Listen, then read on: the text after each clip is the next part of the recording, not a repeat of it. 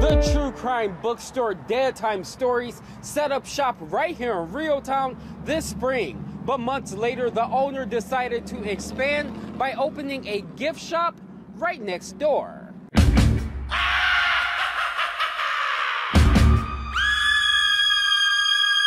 We kind of learned pretty quickly that we were going to need more room, and just as we were realizing that and getting our footing, the salon that was in this space moved out and the landlord offered it to us, so we jumped on it. Deadtime Stories owner Jen Carpenter opened a gift shop, the Screamatorium, right next door to her South Washington Avenue bookstore.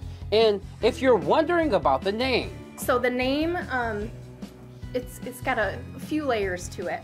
Scream is my favorite scary movie, and then Matthew Lillard, the star of Scream, is from Lansing. That's why we've got him in our window there.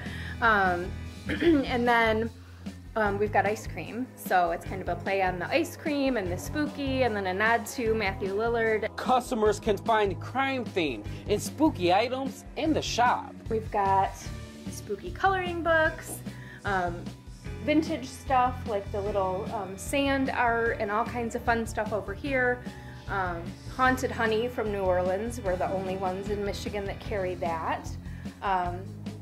Art prints, t-shirts, candles, greeting cards, stickers, just all kinds of fun stuff. I like it. I think it's fun, you know. The kids have lots of different stuff to look at and ask questions, and the nostalgia stuff's cool too. And let's not forget about the vintage candy counter, refreshments, and other tasty treats that keep customers coming back. And the ice cream is good, right? The ice cream's delicious. Sure. Sure. What else did you buy today?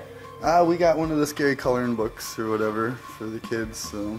It took Jen roughly 2 weeks to transform the gift shop space, but she hopes the expansion can be something customers can enjoy for a lifetime. It is 2 separate storefronts, so we gave it 2 separate names.